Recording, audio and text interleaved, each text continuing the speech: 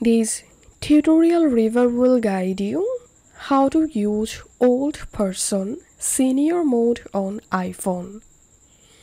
To use senior mode or old person, first of all you have to update the iOS 17. Once it's done, go to your iPhone settings, scroll down, tap on accessibility, scroll down, tap on assistive access, and now here you can change your assistive access or old person layout. I'm selecting grid.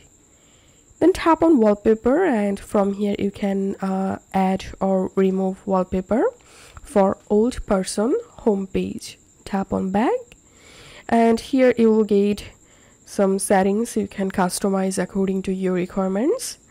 And then to set passcode for your old person mode, tap on passcode settings, and here you can easily add a passcode.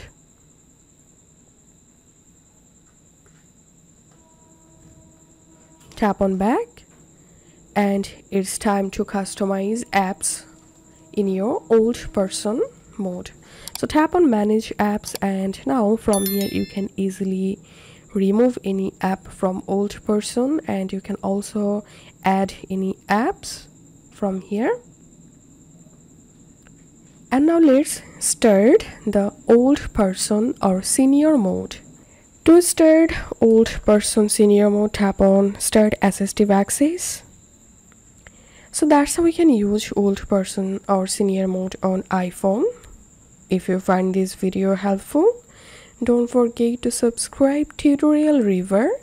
See you in the next video.